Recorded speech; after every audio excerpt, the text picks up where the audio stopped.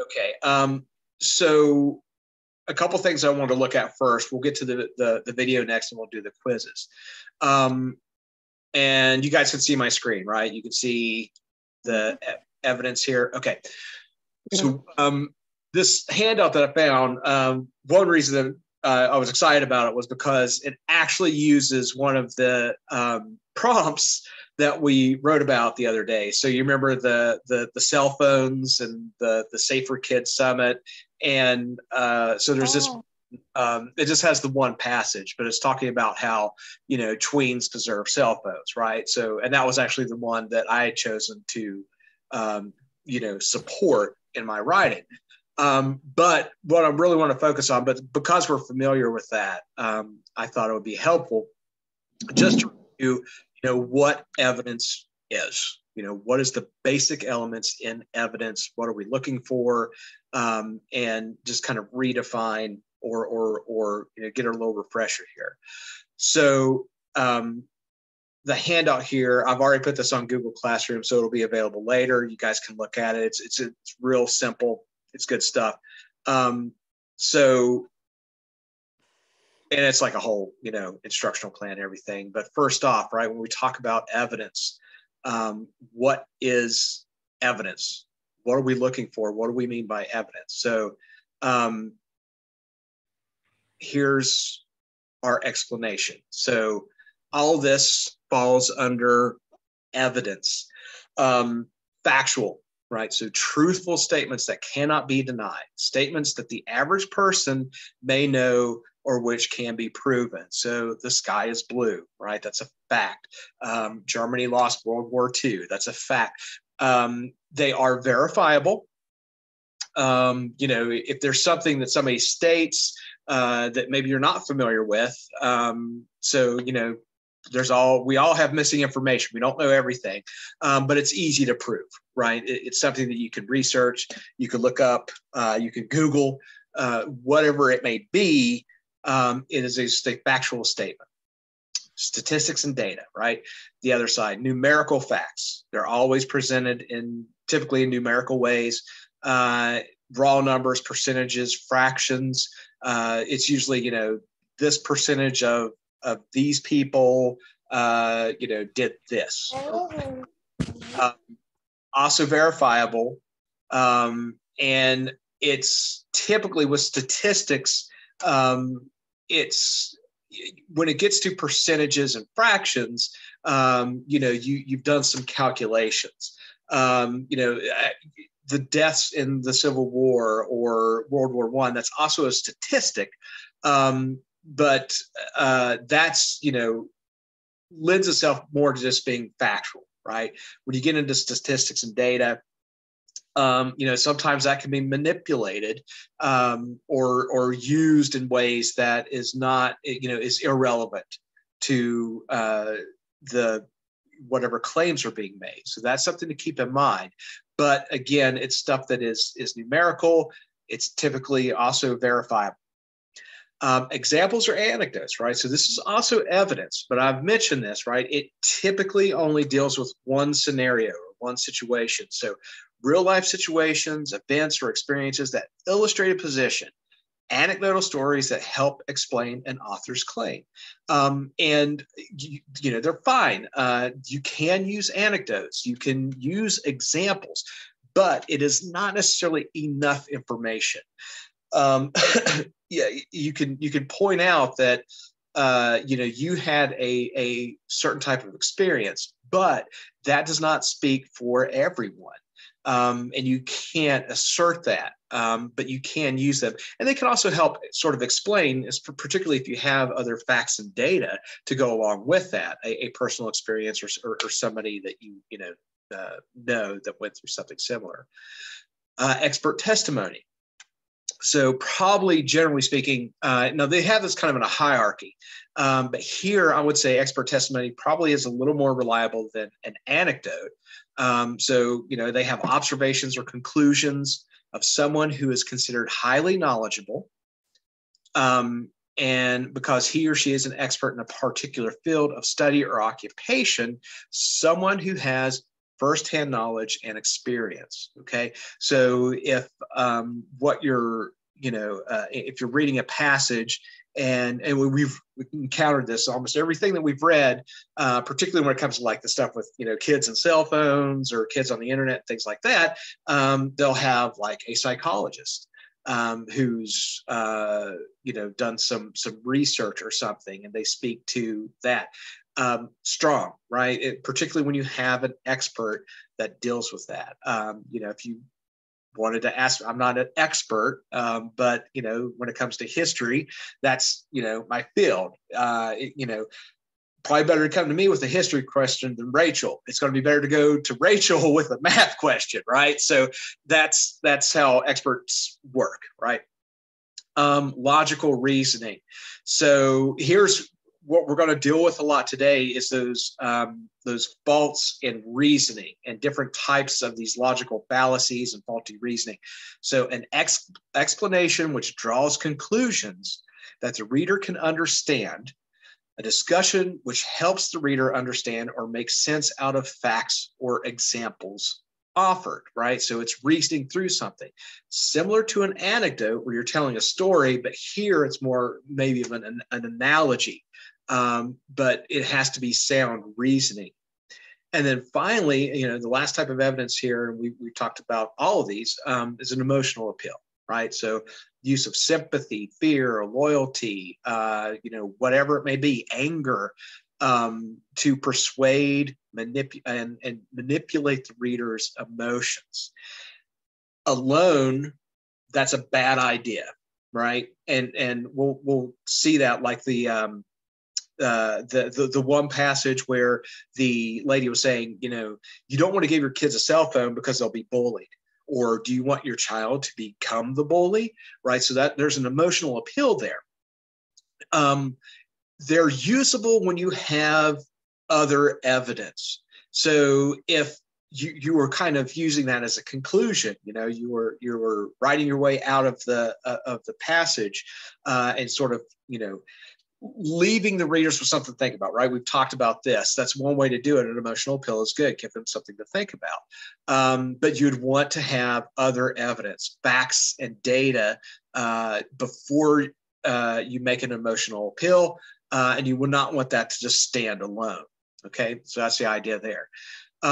So here in this worksheet, we're just going to drop down to the bottom because they have filled in. Now, I mentioned this was the one woman who had written, she was pro cell phone.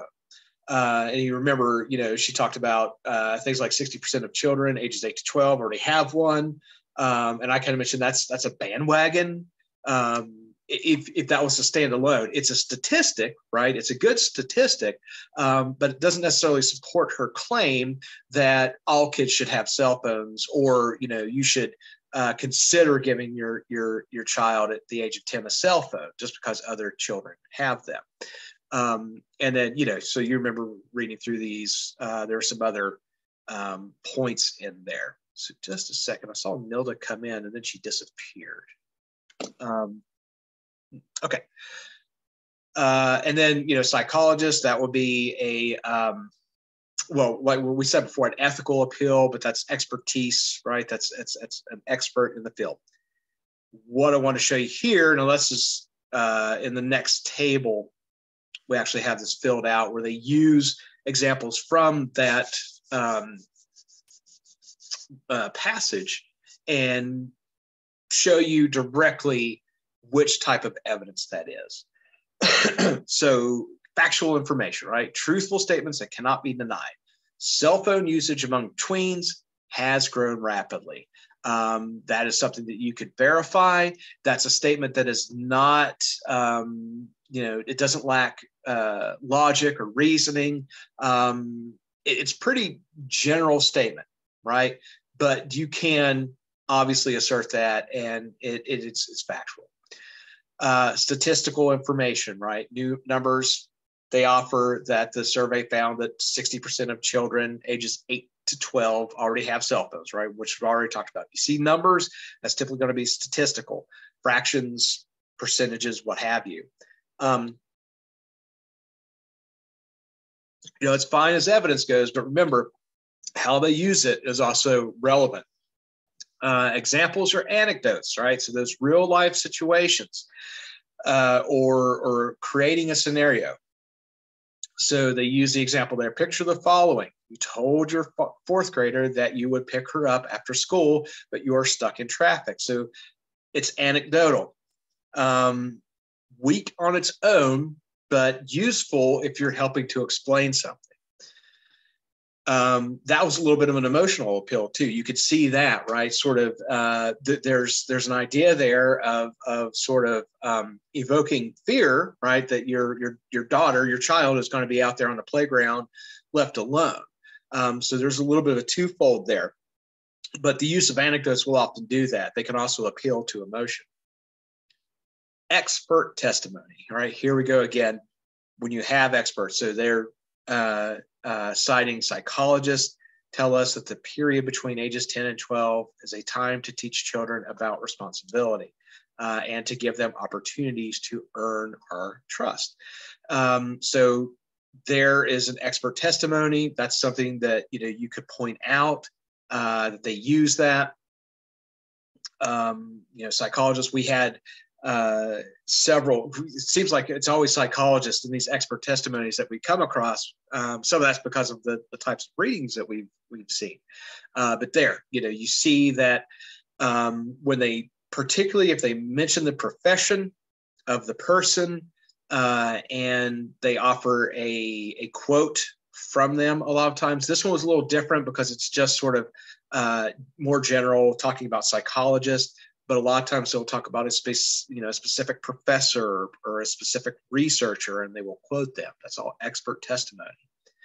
Logical reasoning. So here we go again, right? So an explanation that draws conclusions that the reader can understand, but it has to be logical, right? It has to use the correct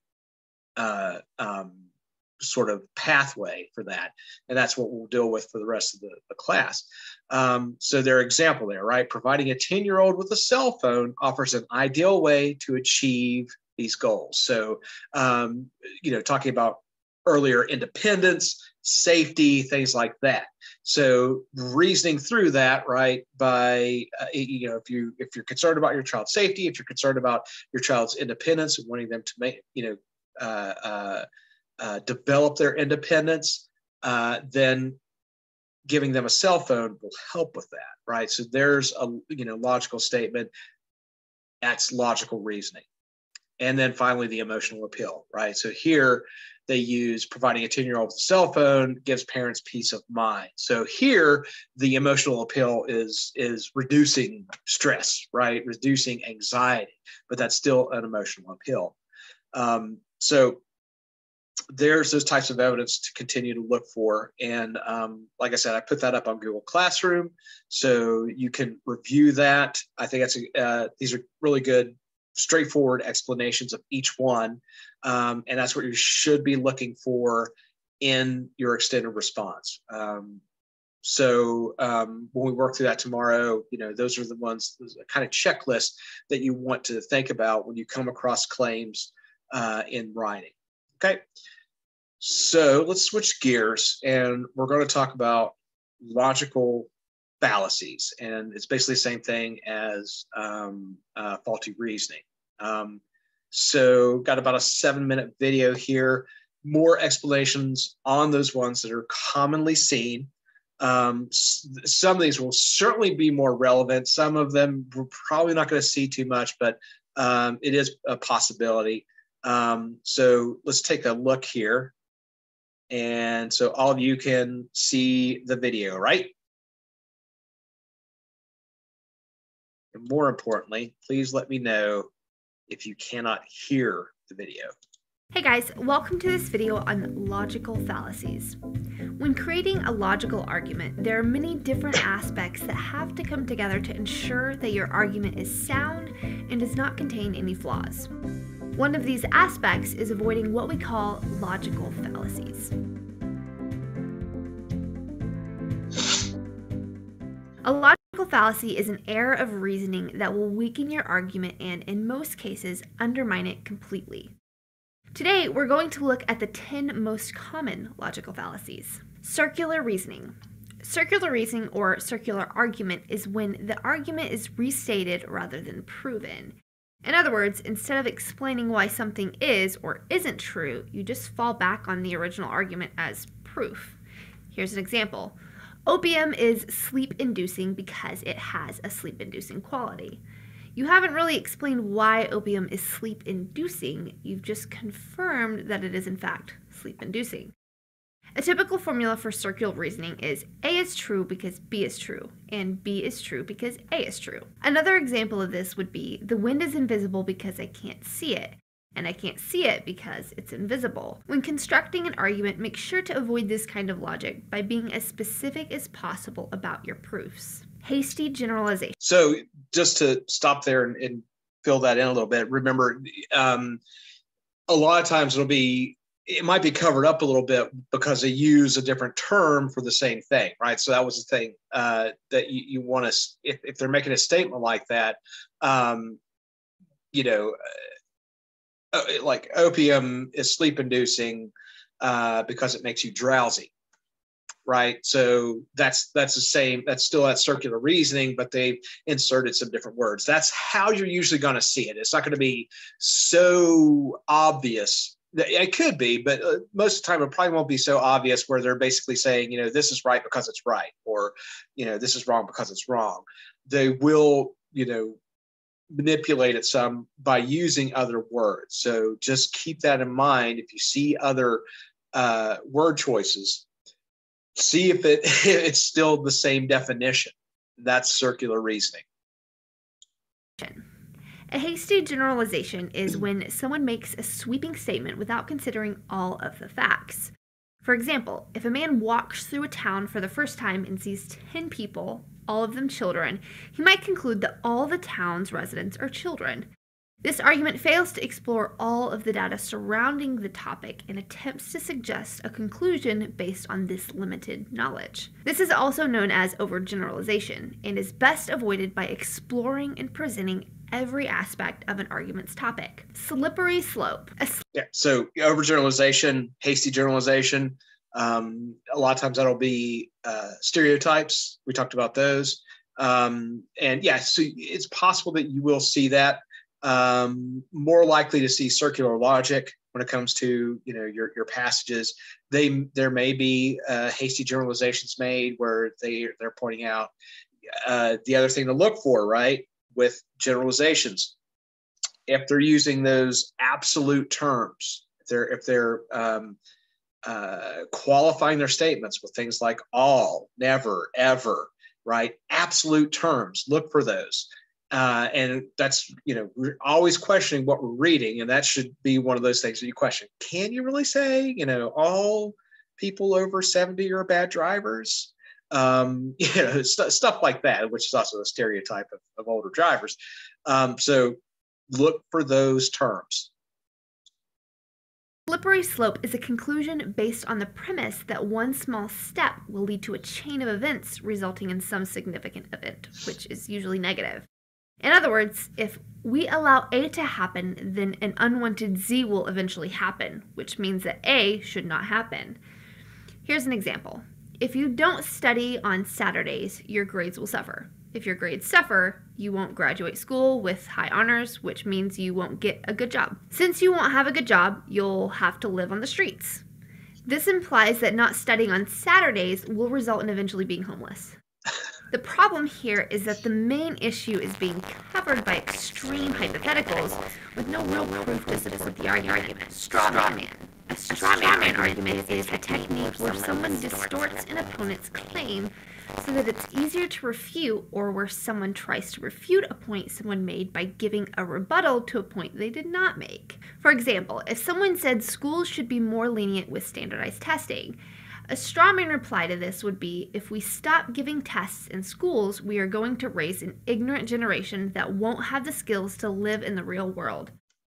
This fallacy serves to undermine an honest and rational debate with unfounded claims. Ad hominem. So that was one that we talked about a little bit last week. And Yeah, so you have to be careful to see, okay, if somebody is making a claim, are they addressing the problem? And is it, logical? And they're a little bit like slippery slope, right? So if we give all our 10-year-olds cell phones, they're all going to become bullies, right? So there's a bit of a slippery slope idea in there, but also it could be seen as a straw man. But it's basically when just like she said, it's manipulating the argument. So you're answering the question you want to answer or rebuttal rather than directly addressing the claim or the argument. So, and a lot of times it's bombastic. It's making a greater claim about the argument. Ad hominem is an attack on a person's character or personal attributes in order to discredit their argument. For example, a mother might reject the judgments of a male pediatrician because he has never been a mother and couldn't possibly understand the child's situation.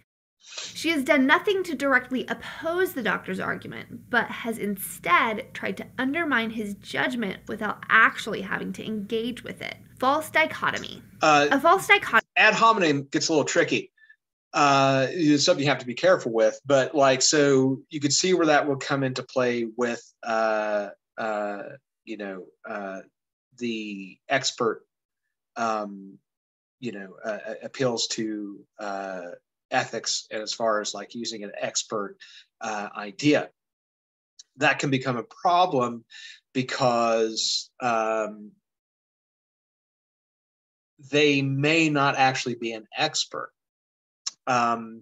So, with the COVID pandemic, there was all these videos online about these people, who, worked in the pharmaceutical industry, and made claims about, the effectiveness of the vaccine, or it was going to kill all of us and things like that. They weren't experts. Some of them, may have been, a doctor. They didn't necessarily work in immunology or virology or pharmaceuticals. Or sometimes they were like pharmaceutical sales reps or, worked on that side of pharmaceuticals. But you throw up, especially with those types of videos, that's what YouTube's great for, right? So-and-so worked in, this kind of general field of pharmacology for, 20 years. But then you find out it's like, okay, well, they didn't do anything specifically with this type of technology or this type of medication. So that doesn't make them an expert, which is a little different than ad hominem, where you just attack the character of the person, regardless if they're an expert or not, right? So even if, just that's a perfect example there, he is a doctor, he's a pediatrician, so he treats boys and girls. He's done that his entire life. But attacking him just because he's a man treating a girl, that's a problem, right? That's not relevant. He's still an expert. Sometimes, the other types of character attacks, the person might be a phenomenal psychologist in their respective field and have all this ton of research, but they may have also had a sordid past, or they may, have a problem with addiction or something. And, saying it's like, well, you're just a drug addict. That's an ad hominem attack, but it does not serve, it doesn't refute what they're saying at that time as an expert. Or false dilemma occurs when an argument presents 2 points while disregarding or ignoring others in order to narrow the argument in one person's favor. This is also known as either-or fallacy. Here are a couple of examples. You were either for us or against us. I thought you were a good person, but you didn't donate to the charity last year.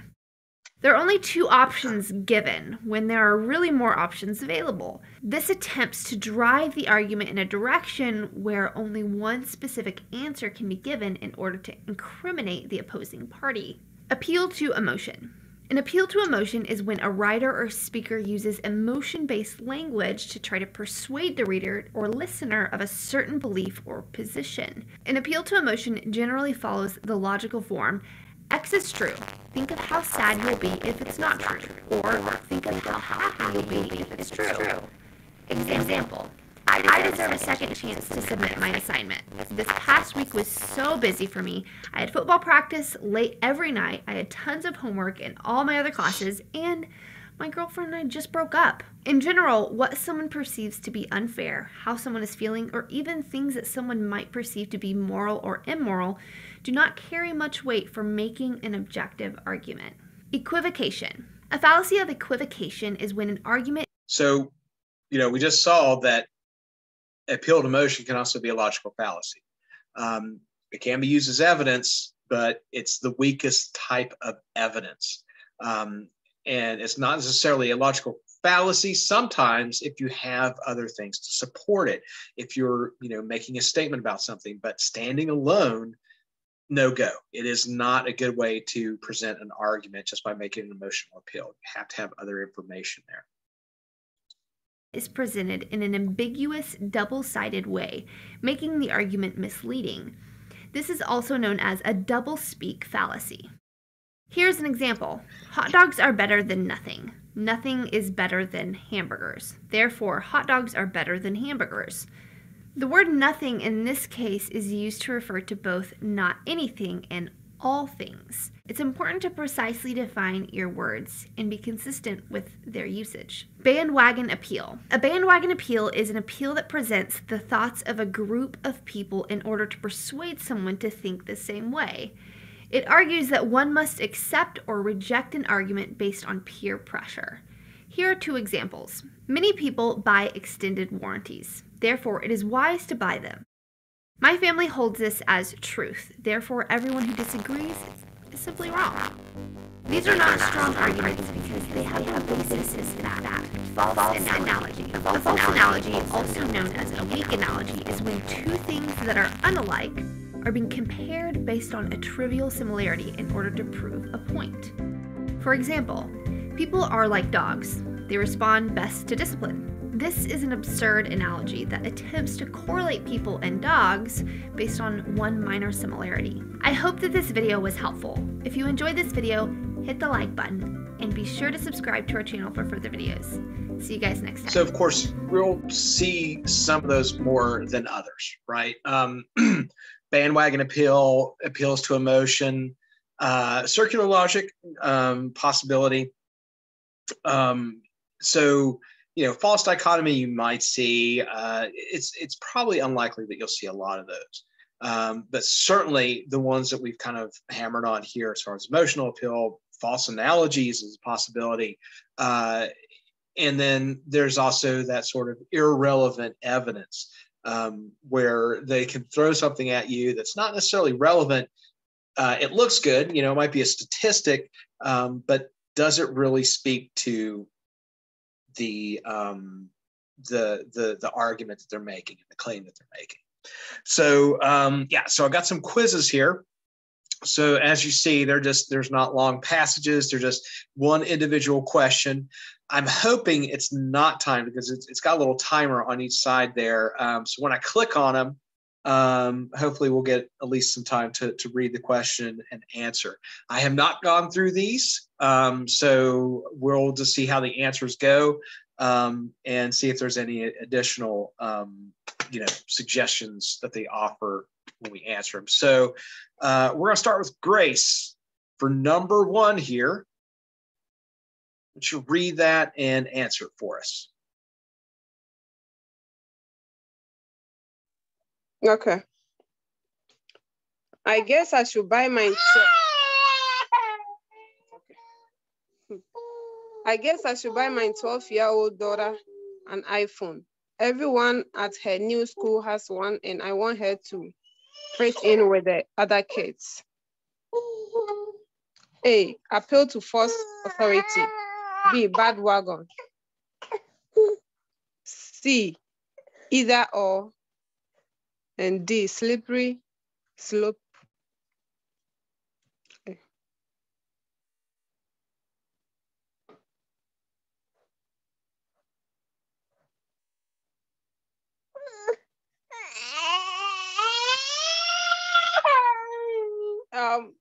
C. Bandwagon. Yeah, Yeah. let's see here. Oh, here we go. Okay, that's a little different. All right, so I guess all right, same thing. Oh, it's just gonna have us show the answers, it looks like here. So we will show, oh, here we go. Yeah, so bandwagon, right? Okay, I don't think it's time. So, and now that we're in it, I think that's the way it'll work here. Yeah, so remember, the other way to look at bandwagon appeal is if your mother ever told you, if everyone jumps off a bridge, are you going to do it too? Right? Those bandwagon ideas. We, growing up, it's like, oh, mom, all my friends have these Nikes or whatever. There's a bandwagon element to that. So particularly when you say something like, every kid has this or that, bandwagon appeal. Let's see, Christiana, you want to try this one? Oh, wait, no. I got to hide answers. Okay. All right. All right. So I'm going to go ahead and read that one. We'll answer it. I see now. I'll have to hide the answer before I move to the next slide. So it said, my opponent raises a good point, but can we really trust him? I mean, he moved to this town only 2 years ago, and everyone knows that his wife left him. So that was an ad hominem attack, right? So they assert that this person makes good points, but their argument is whether or not you could trust him is that he just only recently moved the town and his wife left him, right? Talking about character, talking about their history or what have you. Does that really talk about, does that have really anything to do with the points that he's making? No. So that's an ad hominem attack. Sorry about that. Okay. I'll hide the answers. Should move over to the next one here. All right, Christiana, back to you again. Try this one. Okay. What would you know about?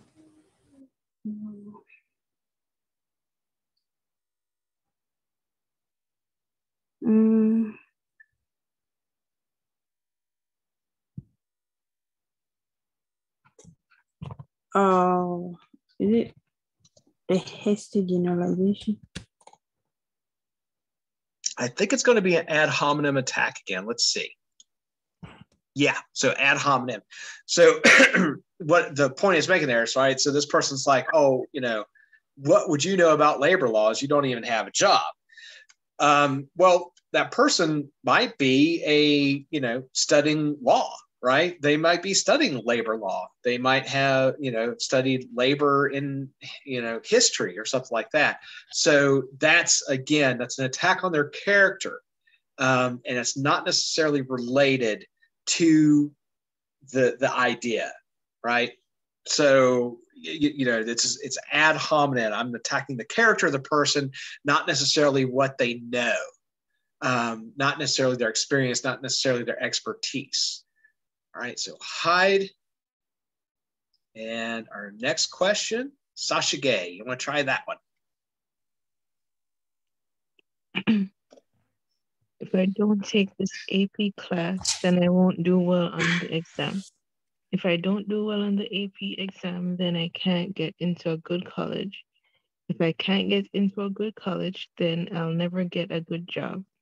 If I can't get a good job, then I'm going to have to live in my parents' basement forever. Yes, I'll sign up for the AP class. Is it slippery slope? I believe it's slippery slope. Let's see what it says here. Yeah, so slippery slope, right? And you could tell too, because there's this progression, right? So a lot of times you might see that kind of idea. If I don't do this, then this will happen, and then this will happen, and then this will happen, right? So just like a slope, this cascading of events. And another way to look at it, right? Eliminate everything in between. So you start with one. If I don't take this AP class, then I won't do well on the exam. And then look at the very last one. If I can't get a good job, then I'm going to have to live in my parents' basement forever. right? You see this huge jump between the two. So that's another way to identify slippery slope, right? Is these huge sort of drops between one idea to the last. All right, so hide. All right, now I got this figured out. So go to Grace. Grace, what's this deal?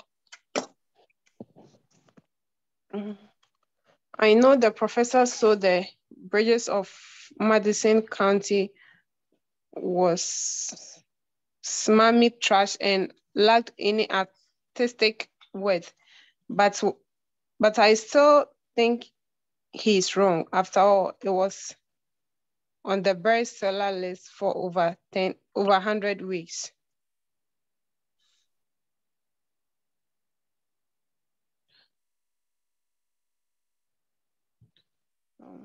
I know the professor saw it. Hey. I know the professor said the bridges of Madison County was smarmy trash. Oh, okay.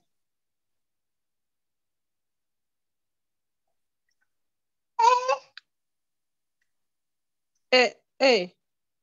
So I think it's bandwagon argument. Let me see. Okay. I'm not real sure about this one either. Okay, yeah. So the idea there is that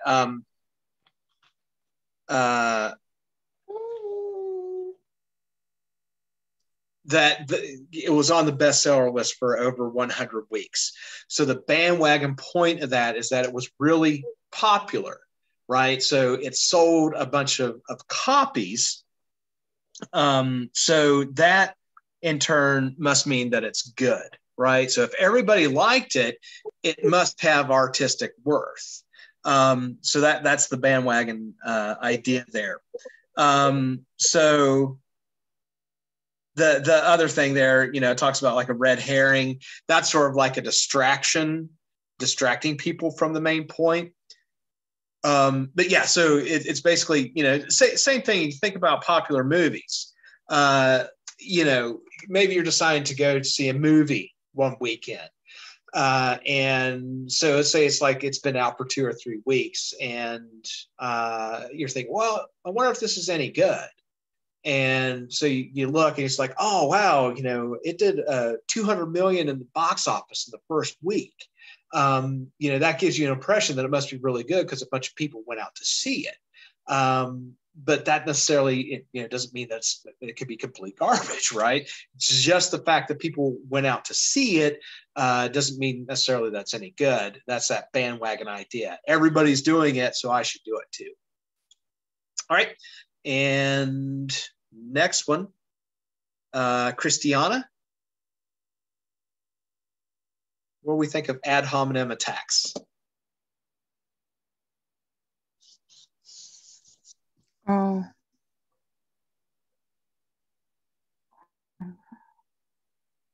Effective use of the always against blood an attack on business and agree.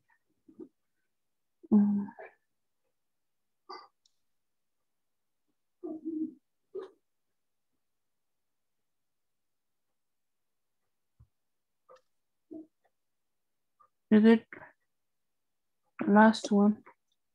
Yes, right. So it's an attack on the person, not the argument.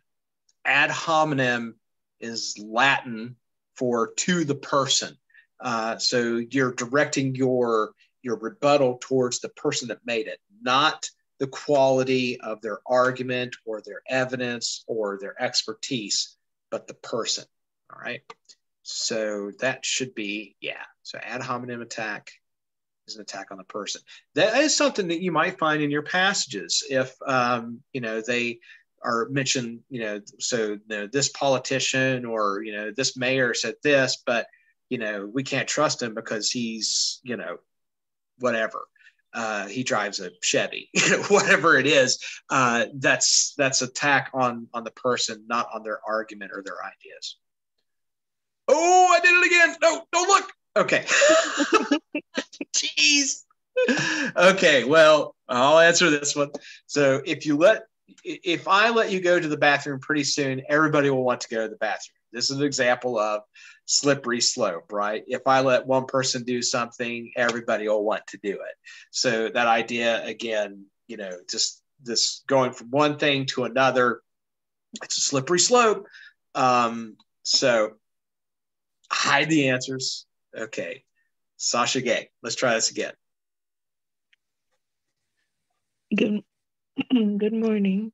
Have you gotten over the grouchy mood you were in?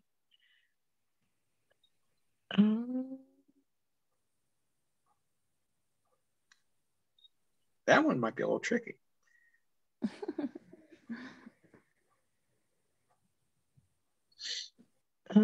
Is it a loaded question? I think it might be. Let's see. Yeah, it's a loaded question. That's kind of an interesting one. Other types of loaded questions, put you in a position. I think a better example of a loaded question is it puts you in a position where you have to answer something controversial, or it opens up. Like, you ever heard the term opening up a can of worms? Yeah. Yeah. So it's it might be a little bit off topic. And what it does is it is opening up the argument to all kinds of other scenarios and things like that. So, you might hear that from time to time. It's like, that's a loaded question. It may be relevant, but you're putting a lot of pressure on whoever you're asking that statement or whoever you're asking that question to answer something that maybe, put them in a bad position. All right. So, Grace. Right answer. I got it.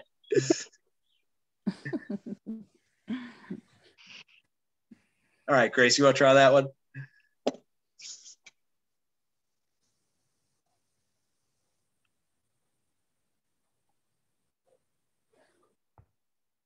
Okay. The mind is like a knife cutting through difficult problems, but just as too much cutting dulls a knife, so too much education dulls the mind. Mm.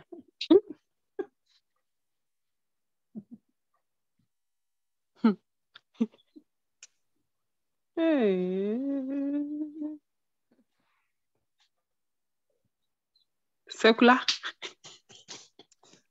So I think it's probably a false analogy. Let's take a look. Oh, there's a little exclamation button here. Let's see if they actually. No, it's not working. Okay, so right, so they're an analogy, like we said, is comparing something to something else. It's sort of like a metaphor or a simile, but it's So the analogy is the mind is like a knife.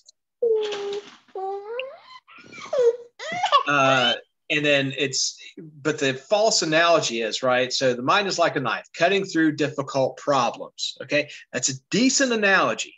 But what they're saying, what makes it false is it says, just as too much cutting dulls a knife, so too much education dulls the mind. So the false analogy is if I, using my kitchen knife every day, right? I'm dicing peppers and onions and doing all the stuff with it. Eventually it gets dull. But your mind works the opposite, right? The more you use your mind, the sharper it gets. So there's that false analogy. Sure, you can make this analogy that the mind is like a knife cutting through problems, keeping it sharp. But the more you use it, that's the false part of the analogy. The more I use it, the duller it's going to get. That you can't compare knives and minds the same way. All right, so I'll hide the answer. Hopefully that kind of clarifies that, right? And, okay, Christiana. Give that one a try. The true cause and took out.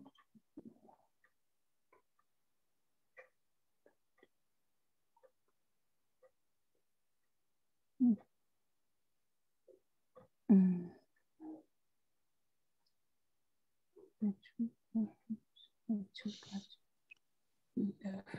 not very interested. I think it is very good invest.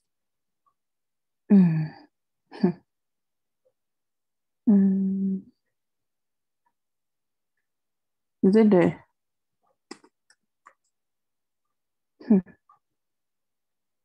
The second one? Ad hominem. It's the third. It's a hasty generalization. Yeah, hasty generalization. Let's take a look at the answer real quick. Yeah, so right, is 2 courses enough to judge an entire university, right? So there's the idea of overgeneralizing. So 2 courses I took at UF were not very interesting. I don't think it's a very good university. That's a pretty hasty generalization, right? Barely dipping your toes in the water there and determining that it's, you know, a bad university based on 2 experiences. So yeah, making a hasty generalization. All right. And okay, good. I covered him up again. Let's see, Sasha Gay, you want to try that one? A driver with a New York license plate cuts you off in traffic. You decide that all New York drivers are terrible drivers.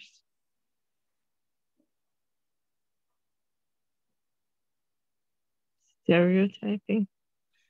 That should be stereotyping. It's kind of interesting that they put hasty generalization and stereotyping in there, because stereotyping is pretty much a hasty generalization. But see, don't care for that question, because that's a little bit of a stereotype, right? But I think, you know, you're on the right track there, because it is largely the same thing. I think stereotyping, they're probably looking for a little more specific groups of people. You know, not just New York drivers, but that is, yeah, you're on the right track. I would give you credit for that. A hasty generalization, same thing though, right? From one experience, from a simple experience, I draw a conclusion about every group of people or every situation based on that one experience. Ohio drivers get a bad rap outside of the state. I don't know if you're aware of this. I grew up in West Virginia, and I grew up my whole life believing that Ohio drivers were bad. And why is that? Because a lot of times, if you're on the interstate driving through West Virginia, you know, people are traveling from Ohio, going on vacation, stuff like that. And there's just this kind of idea. It's like they always drive too slow in the left lane. You know, they hold up traffic and all this stuff. But yeah, so that's a hasty generalization made on, you know, one individual experience or maybe a couple experiences. Okay, and Grace, give that one a try. Ooh, here we go. That's a little different.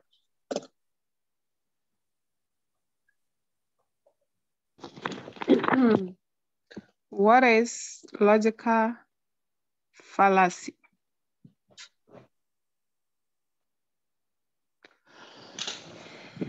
An argument with the premise and a conclusion.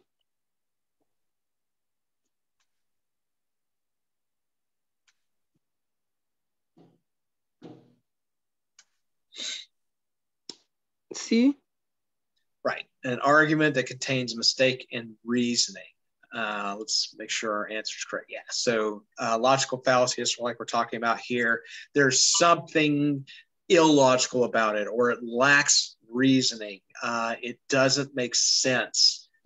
There's something fishy about it, something that's questionable about it. That's logical fallacy. All right. And Christiana, give that one a try.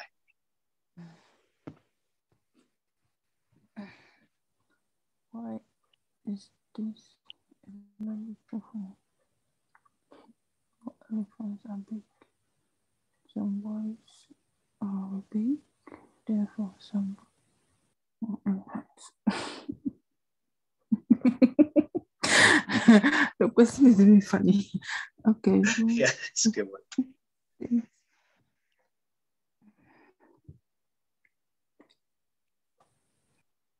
It's not true. So, It's simplified. It only gives you choice to a larger problem. It says to two things only separate together. If I have numbers are before.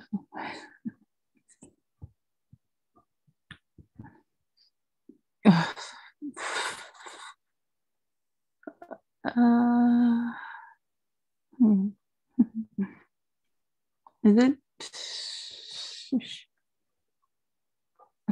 it the third one? Third one, I'm a little curious too. I think that's The it. first It's one? either that or oversimplifies. Let me see. Oh no. See, I was a little concerned about that because it's not necessarily, all elephants are big. So A is true. Some boys are big. Okay, so I guess and B is true. So A plus B must be true. So yeah, so think about those kind of logical statements. If A is true and B is true, A plus B must be true. So just think about the way it's organized. All elephants are big. Some boys are big. Therefore, some boys are elephants. So there's that logical fallacy there. Okay. Yeah, I was a little curious how they were going to go with that. You might run into that, right, where they offer you that faulty reasoning where, this is true and this is true, so this is true. So be careful and look for those as well. Okay. And Grace, give that one a try. Which logical fallacy will be used in the following advertisement? LeBron James advertising is what? Gatorade. Yeah, Gatorade. Oh. False authority. False Delma. False cause. It's only 3. So logical fallacy. Will be used in the following advertisement.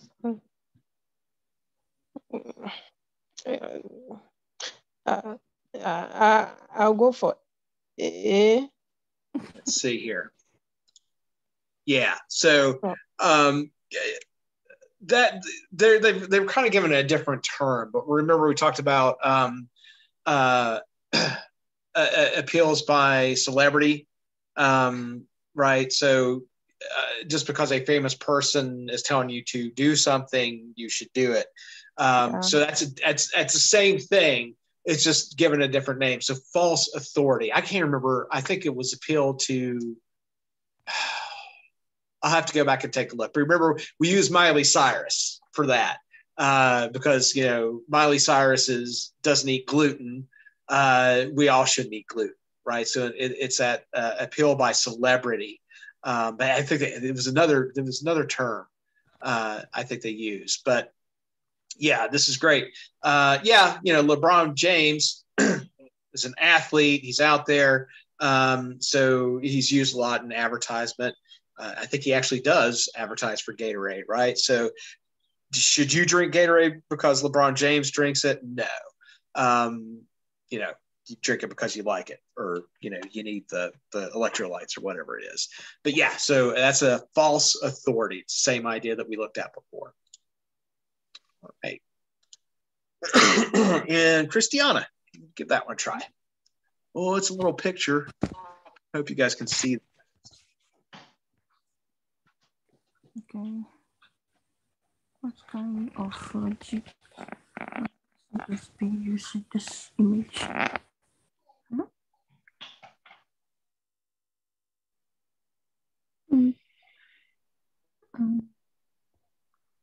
All cats have 4 legs. I have 4 legs. Therefore, I'm a cat.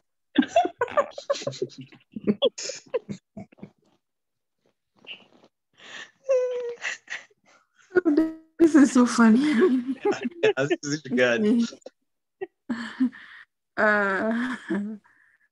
Okay. Yes.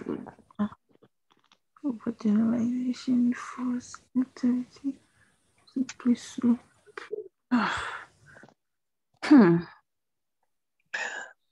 Is it?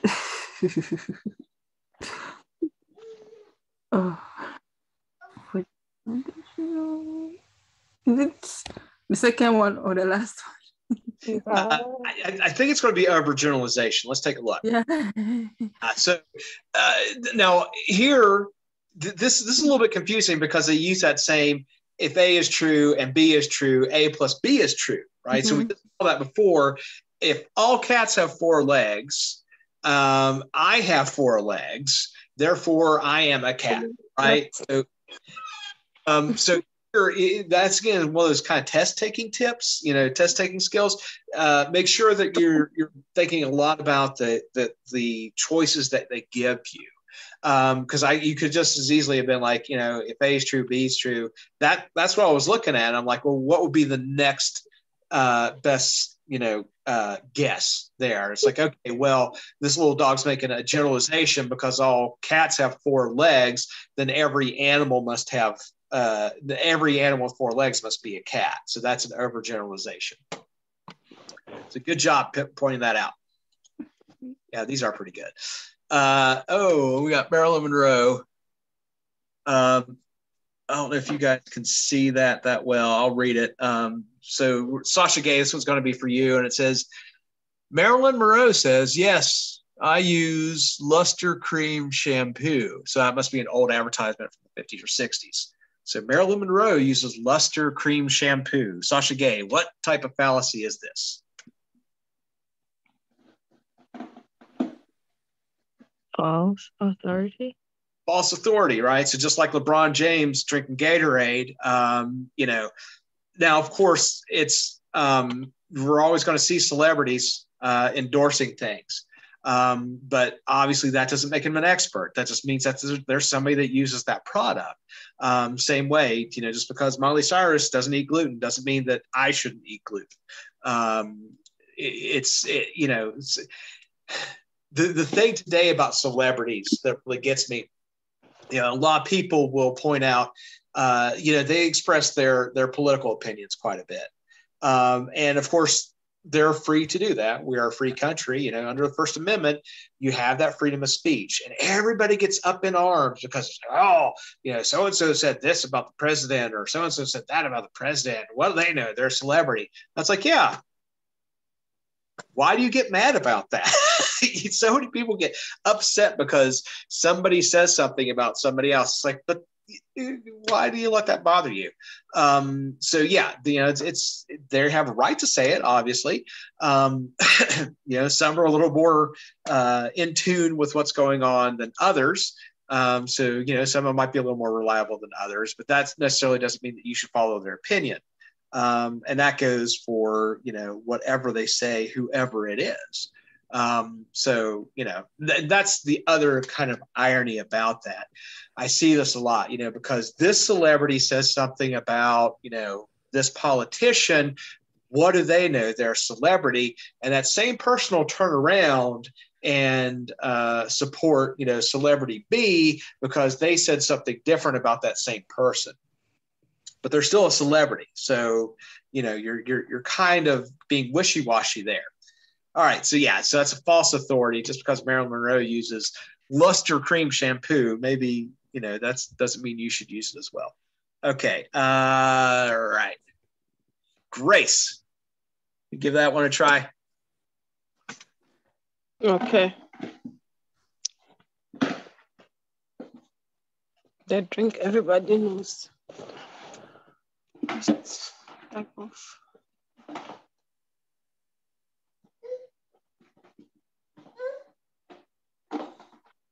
Appeal to tradition. Probably bandwagon. Let's see. Yeah. So again, the drink everybody knows. Little less straightforward than it's like everybody drinks this, but still there's a bandwagon kind of idea there. It's like, oh yeah, everybody knows Coca-Cola, so you should drink Coca-Cola. All right. Christiana. Ooh, that one's tough to read. So this says, just like grandma used to make. I'm having trouble. I can't really, it's weird. It won't let me zoom in. Let me see if I can change the size here or something. Well,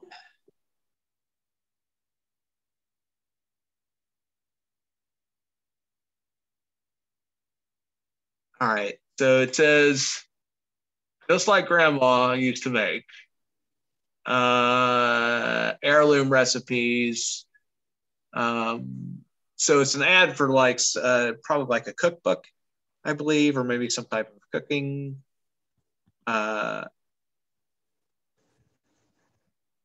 Something. Let's see if you can pick that out, Christiana. What kind of fallacy is being used?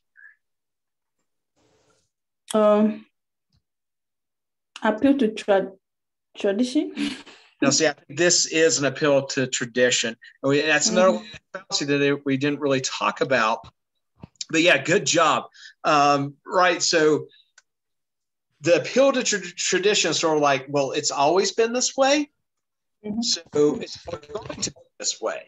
That's another way to sort of look at an appeal to tradition, or, you know, it's also sort of an emotional appeal if it kind of harkens back to your youth, or, you know, a memory, if it's evoking a memory.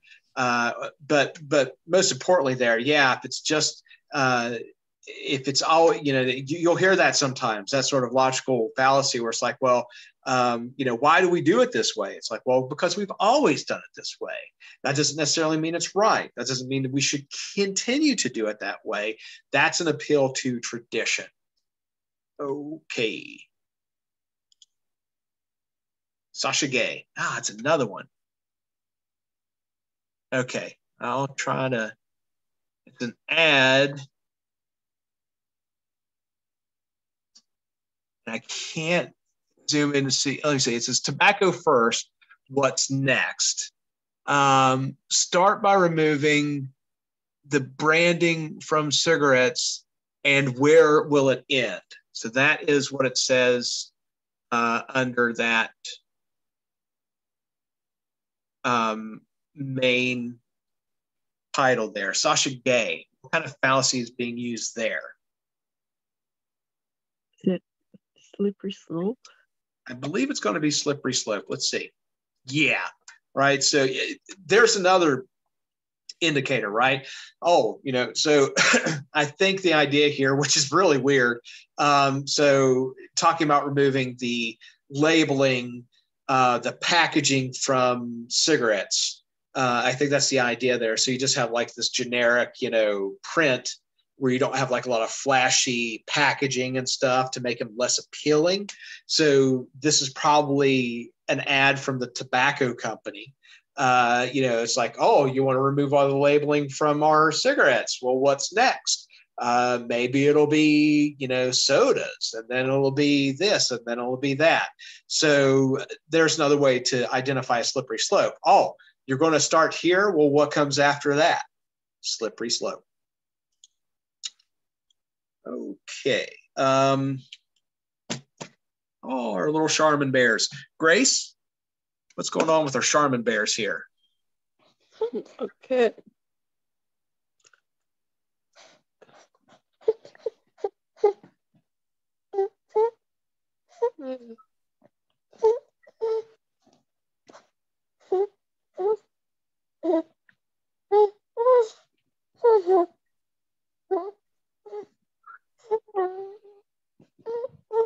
Mm-hmm.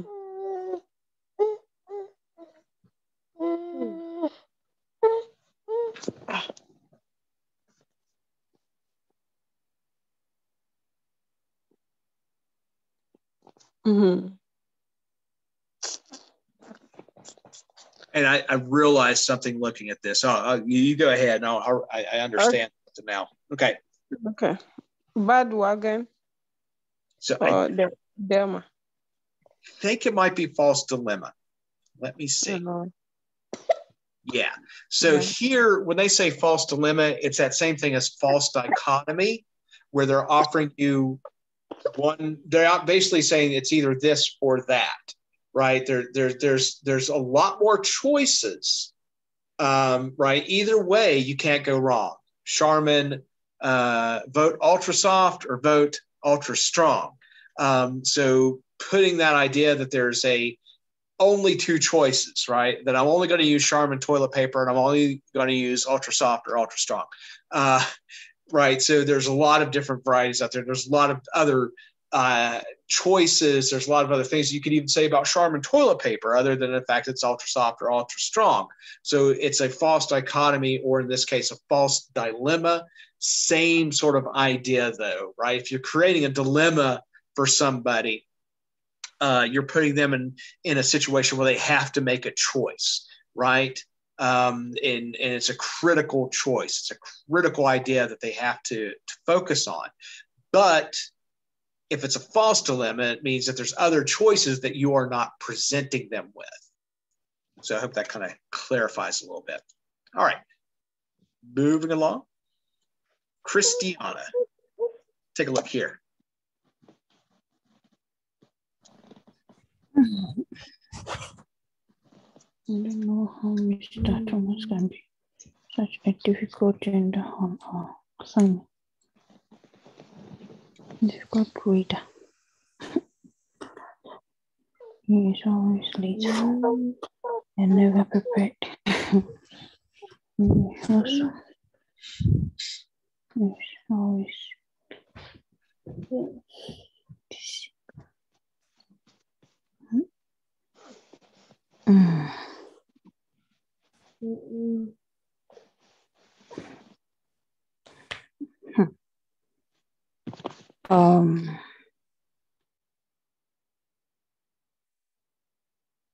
is it a third one?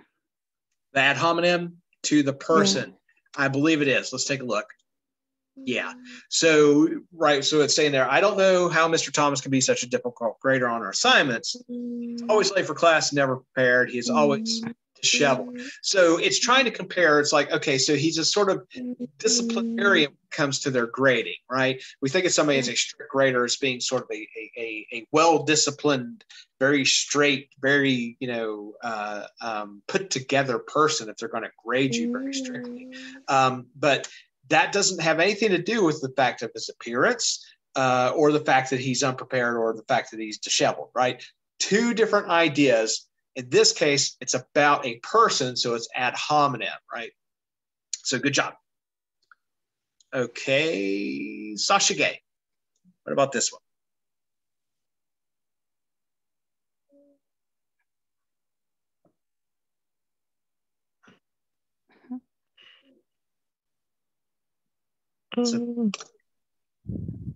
Exaggeration. I'm hoping it's an exaggeration here, right? Let's see. Yeah.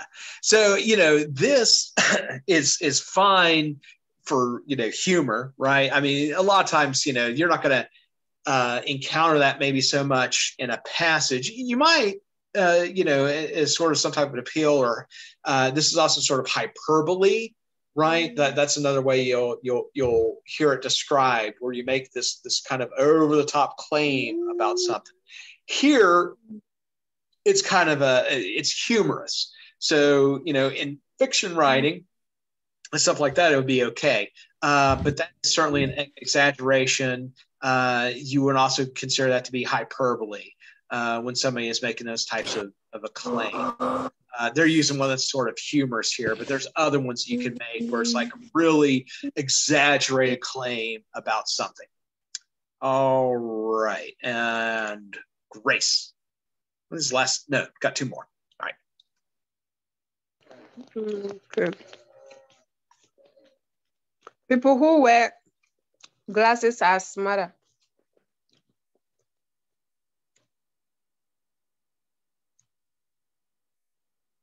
Exaggeration? I think it's probably stereotyping, which is gonna kind of annoy me. Let's see. Oh. Yeah. So again, here it's another hasty generalization kind of idea, right? You're generalizing about people who wear glasses are smarter. So it's stereotyping. It's kind of funny though, because just the same thing with New York drivers. One experience. I kind of see where they're making the distinction. So here, it's a more general statement about a group of people, right? People who wear glasses.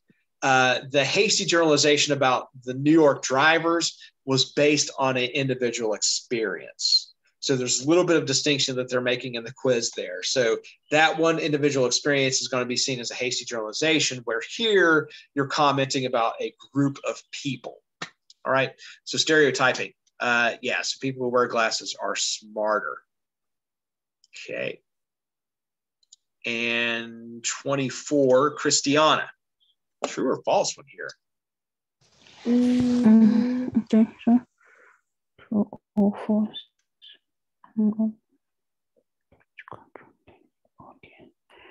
From the issue at hand.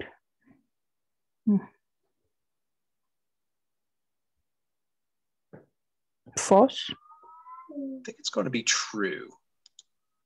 Yeah, so, attacking the character. So a lot of, logical fallacies probably kind of fall into two groups. Either you're just kind of unaware that you're doing it, and you're just kind of ignorant to the idea that you're actually using them, or you're very specifically doing it to distract or change the subject. So that's where they're going to be applied, to manipulate the argument to your favor, or just sort of ignorant that you are in fact using it. So yeah, the idea of an ad hominem attack is then going to distract the audience from the issue at hand. So there's somebody that's telling you that you should not do this or that, and they're an expert in their field, but then you bring up the fact that they got divorced.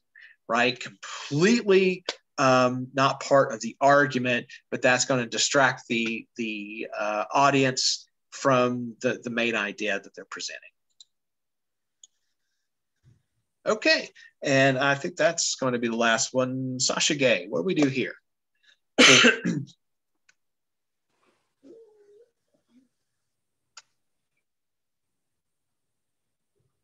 Logical. And I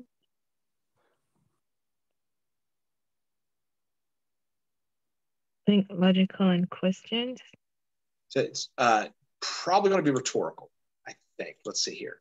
Yes, remember we talked a little bit about that. So with your, it falls into that different types of rhetorical techniques. So, the logical fallacies are flawed reasoning. So that's circular logic. Like the video, those are all types of logical fallacies.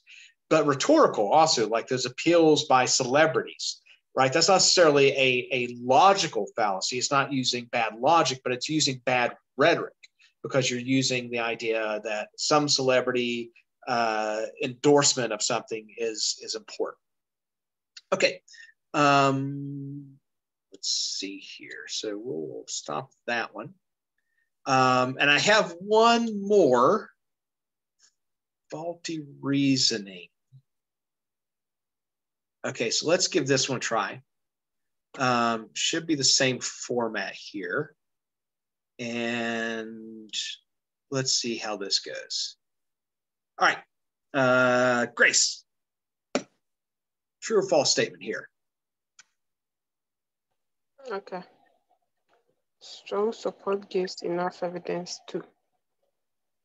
Strong support gives enough evidence. Strong support gives enough awkward to support the claim. True. Let's see. I think I know what they're going with here. Yeah. So strong support gives enough evidence to support the claim. So okay, let's keep going. I want to make sure I hide my answers here. Okay, Christiana. Here we go. Okay, what is an overgeneralization? Okay, evidence appear to all related, making an inference that is not supported by data. Base conclusion appear rather than information.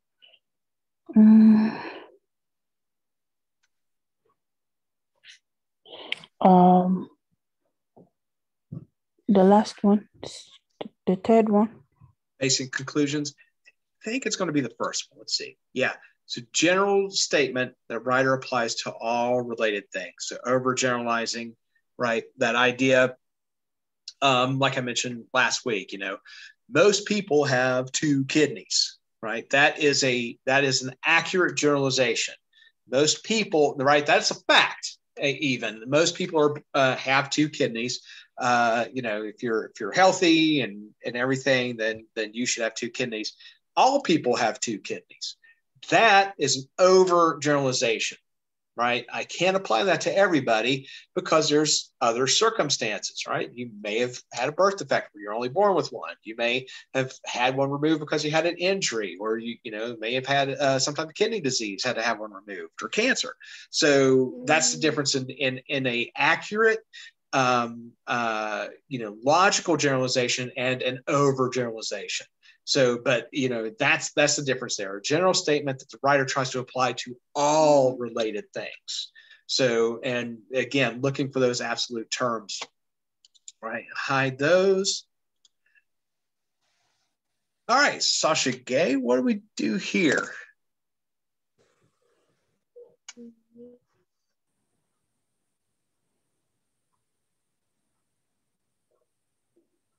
Based in conclusion on opinions rather than information. So you're okay. So you're going with the third one? Yeah. So that's close, but it's making an inference that is not supported by the data. So that's where you're going to lack reasoning or logic, drawing a conclusion about something that the data does not necessarily show. Okay. And Grace, what about this one? What is a personal bias? The conclusion based on too little data, making an inference that is not supported by data, making conclusion on opinion rather than information. Personal bias.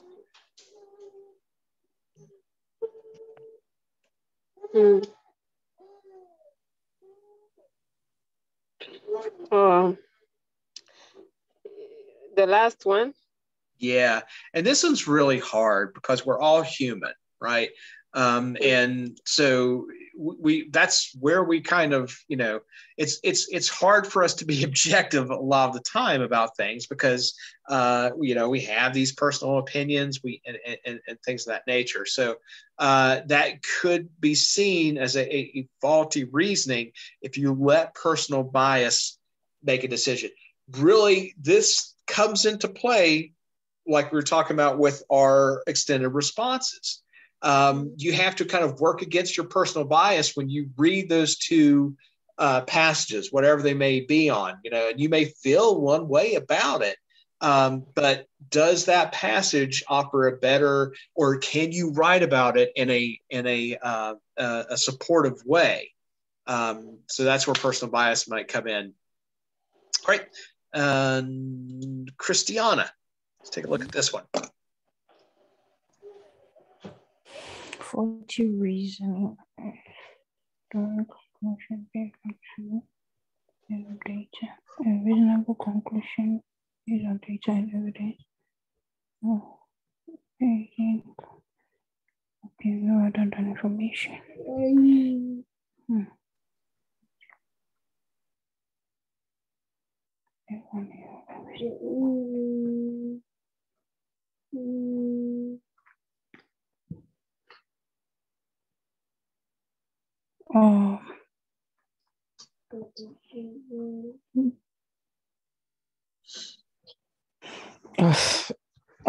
Is it the first one?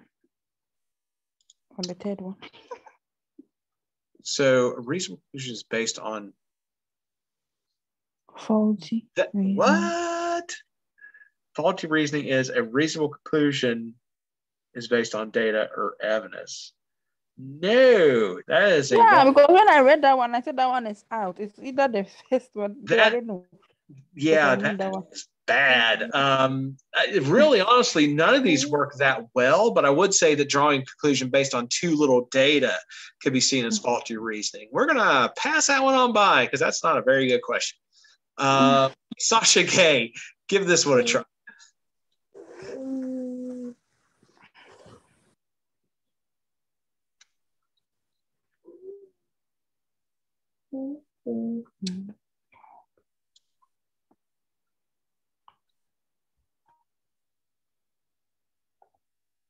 Illogical or overgeneralization.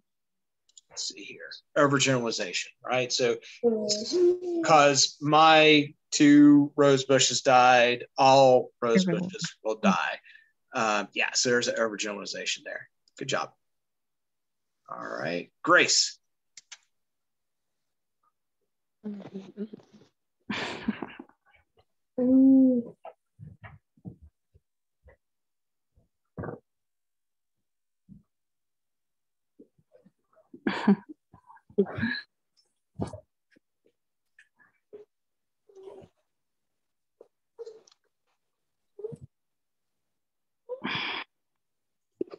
They all seems correct.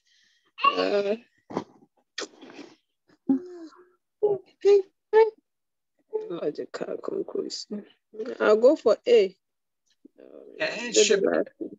For the last one. Yeah, it's illogical conclusion, right? So here, right, breaking mirrors causes bad luck. There's no evidence for that. There's no reasoning for that. That's a superstition, right? We know that before, right? Just like a black cat crossing your path, that's a problem for me because I own a black cat. So it's an illogical conclusion. It's like, you don't have evidence to support that. There's no logical reasoning in that. So yeah, that's just a straight up illogical conclusion. Okay, let's keep going here. Christiana, what is this? Okay. The candidate is so stupid that you know the capital of China. An example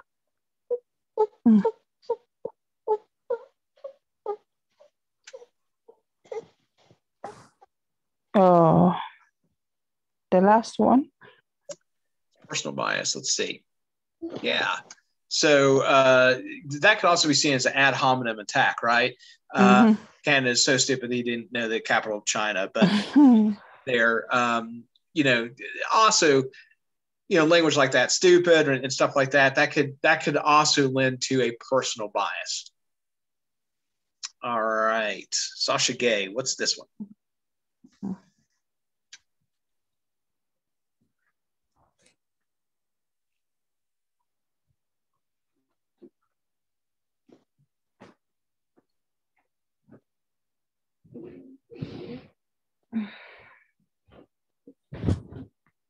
Logical conclusion.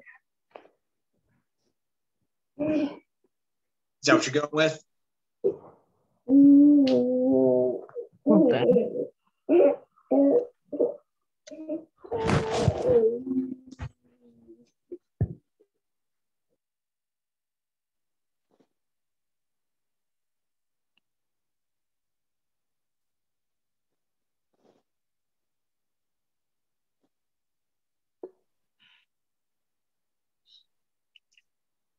Yes, the first one. Okay.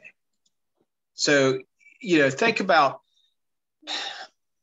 acting rationally and reasonably, right? Logically. Those are all very similarly defined words. Is someone refusing to ever go in the woods again because they once got a rash seem logical or reasonable or rational to you? So it's another way to look at it, a little more simple way. So yeah, that lacks logic and reason. So that's a really straightforward one.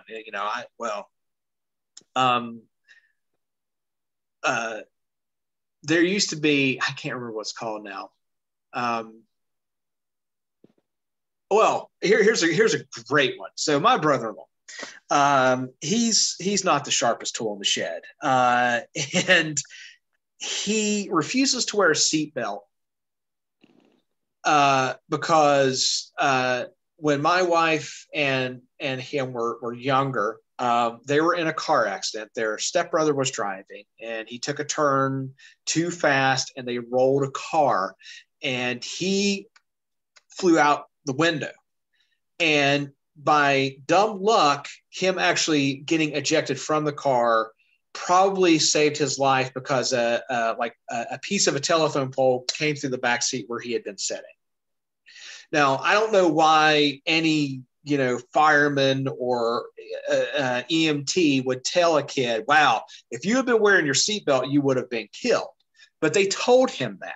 So from that day forward, he refuses to wear a seatbelt because of this one very specific instance where getting ejected from the vehicle saved his life. So that is definitely an illogical conclusion, that every situation after that, you're going to be safer by not wearing your seatbelt, right? That's an illogical conclusion because of this one very specific incident. So that's how you look at it. Logic and reasoning, sound reasoning. Does this follow through? Does this seem like sound judgment to use? So think about that when you look at your extended responses. All right, and Grace. Take a look at that one. Okay. An experiment is conducted to determine what physical properties identify a metal. One part of the experiment tested the melting point of a substance. An iron nail, a copper penny, and a piece of lead pipe were heated in an oven at 250 degrees Celsius. None of the metals showed any change. The conclusion based on the experimental data is that all metals have a melting point above 250 degrees Celsius. It's an example of a illogical conclusion over generalization. B. Yeah, it should be an overgeneralization, right? Right. So we tested some iron, some copper, and lead, and none of them melted at 250 degrees Celsius, which is not that high, right? I mean, we cook. 250 Celsius. Yeah, that is pretty high, but still yet, none of the metals melted show any change. So all, right, remember, all, never, ever. If you come across that term, you might be dealing with an over or hasty generalization. All metals have a melting point above 250 degrees. No, we know that's wrong. Mercury is basically liquid at room temperature, right? So that certainly has a melting point well below 250 degrees. Aluminum, I think, probably also has a melting point below that. So overgeneralization. No, maybe not aluminum. But certainly you cannot make that conclusion by simply looking at three separate materials. Okay, and Christiana, what do we do here?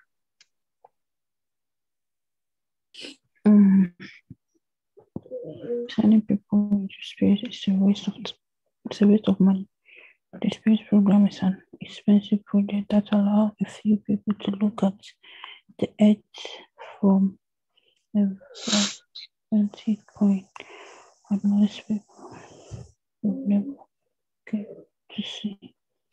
We are spending way too much money to let this astronaut play in space. Nothing useful has ever come from human space. The government spent as much money on medical research as it spread on space. Right? It would help a lot.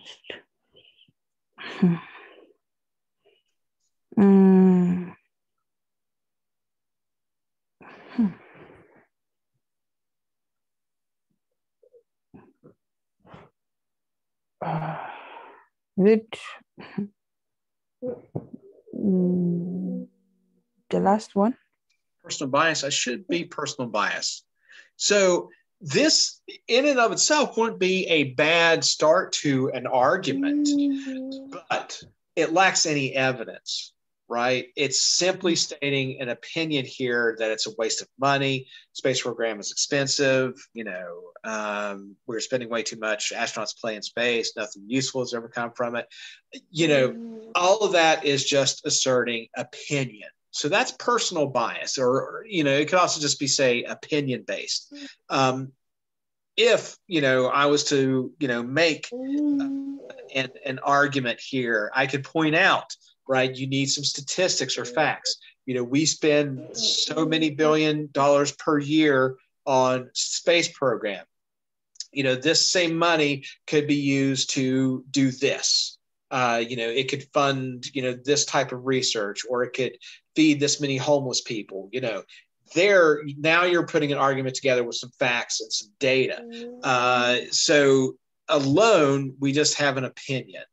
So it's just personal bias there. So, if there's some statistics, there's some facts to back that up. Also, they would need to refute the claim, that nothing has ever come from the space flight. Nothing useful has ever come from human space flight. There's been a lot, actually, of technological innovation come about from that. Cordless power tools, or so you would have to show also maybe where not enough has been developed to make it worthwhile. Okay, and keep going. Sasha Gay, how about this one?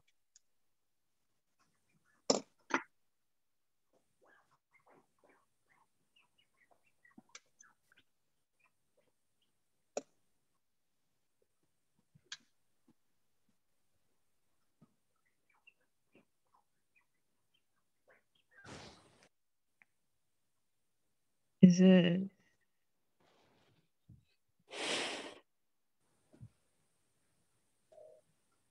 illogical conclusion? It might be overgeneralization. Let's see. Okay, illogical conclusion. I wasn't sure because it's got that language in there. 3 people went to the restaurant, but all are sick. So yeah, 3 friends ate at Spacey's restaurant last night and all are sick today. It's obvious the restaurant served them food with salmonella poisoning. Okay, so illogical. Well, we don't know what they're sick from. They might have colds. He's just saying they're sick. And so it's jumping to a conclusion, right? That's another way to look at it. It's like, well, they all went to the same place. They must have salmonella poisoning. Well, that's very specific. There's lots of different types of food poisoning, for one. But to say that, they must have salmonella poisoning, that is certainly illogical. Okay. And let's see. Grace, what are we doing here?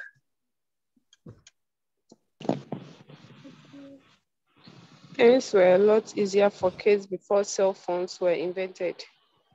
For example, there weren't distractions like text messages or phone calls during school hours when kids were learning. They never had to worry if a picture they didn't want it posted, like the time I put on a ton of marshmallows in my mouth, showed up on social media for everyone to see. However, there's curious issue of kids having cell phone and cyberbullying. Kids are having to deal with bullying issues because it is easy to text or send an email through phone and have it delivered to the victim. Parents really need to consider the cons of having a cell phone before they purchase one for their child. For example,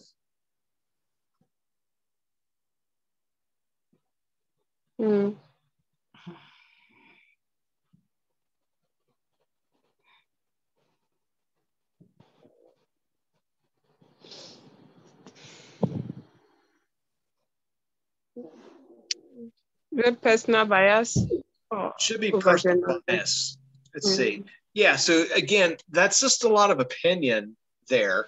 Nothing really fact-based. So that's something to look for here. Again, we could think of that as opinion. That's basically what personal bias is.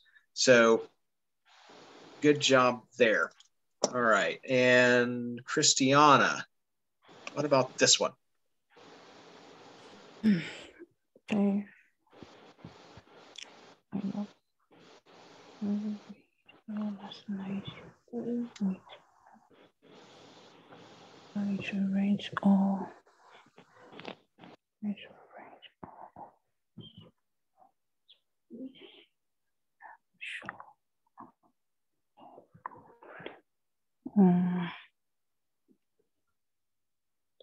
The first one. The first one. It might be overgeneralization. Let's see. Yeah. So I like this one movie, so I am going to rent all of his movies, and I am sure that I will like all of them. Right? That's a hasty generalization to make based on one, movie with Brad Pitt. So overgeneralizing about the nature of someone's work. And Sasha Gay. This.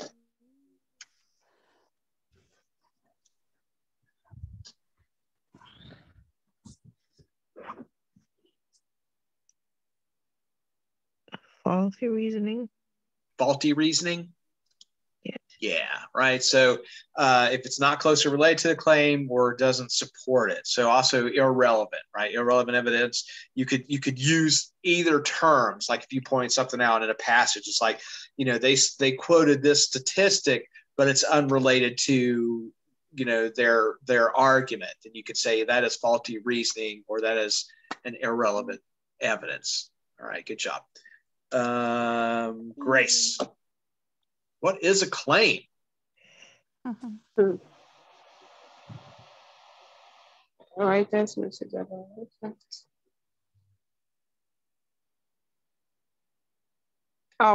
C. A writer's position on an issue. A writer's message. Oh, come on. Okay. No, we know writer's position on an issue or a problem, right?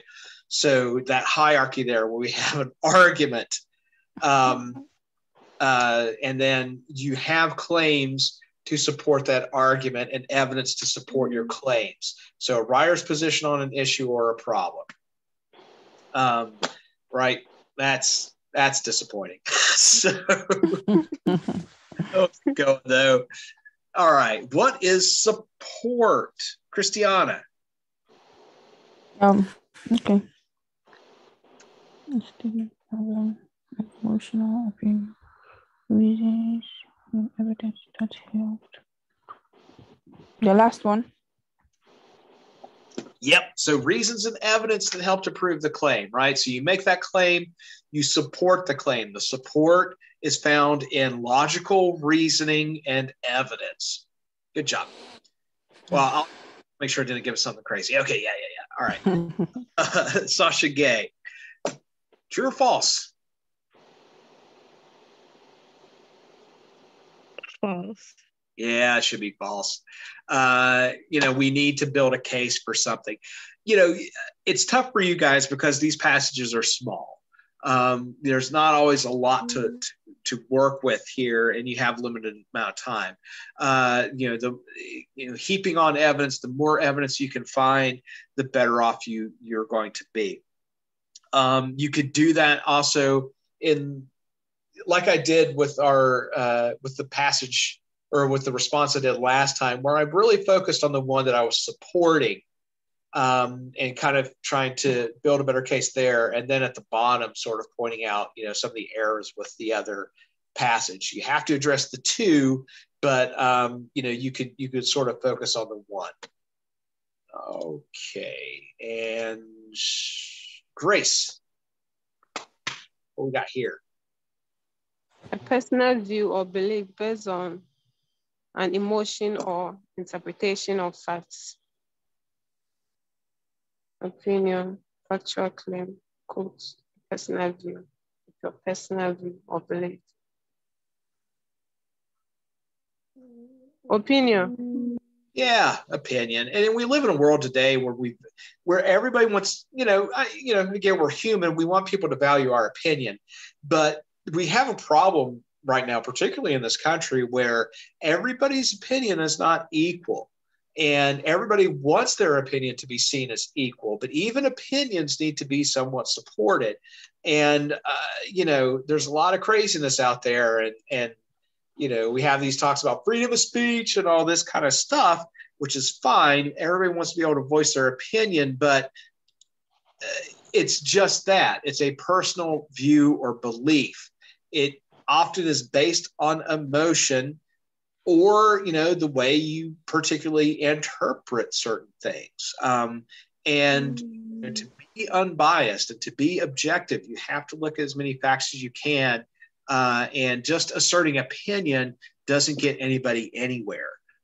So not all opinions are equal, whether, a lot of people want to hear that or not. Okay, so good job there. Last one, Christiana. Okay. What are two important parts that make up an argument?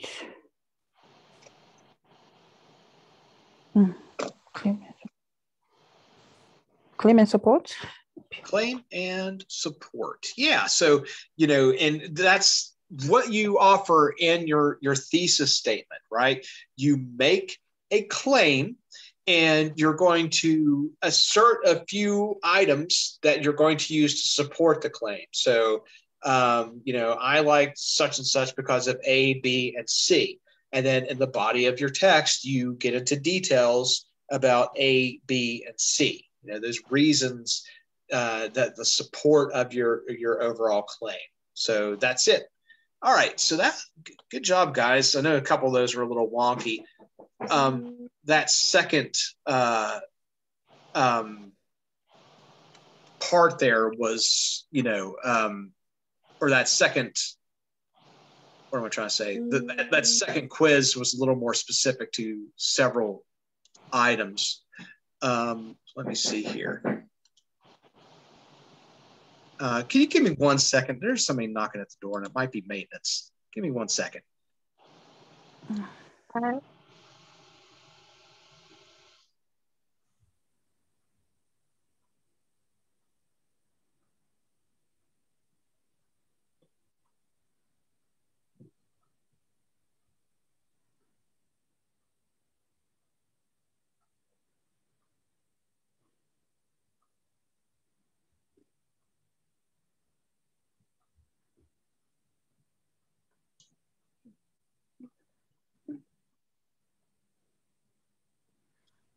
Okay, sorry about that. Somebody trying to sell me a new electric bill. Some solicitors.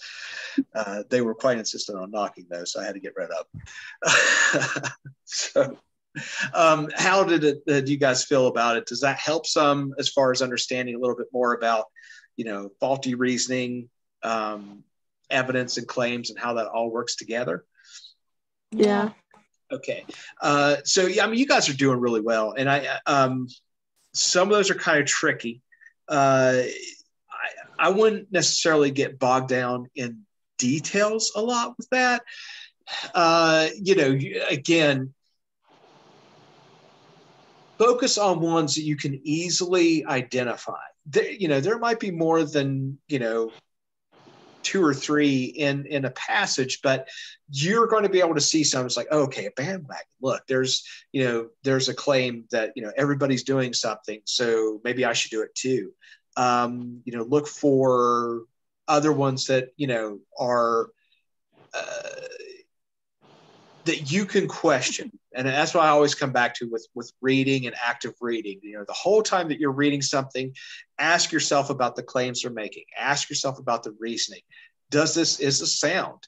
And if it's questionable, can I identify, the type of faulty logic and reasoning that they're using, right? So tomorrow we will work again we'll use those same examples from the passages that I have from last week, and we'll work on, I think it was like number 3, I think was the next one available that we didn't look at.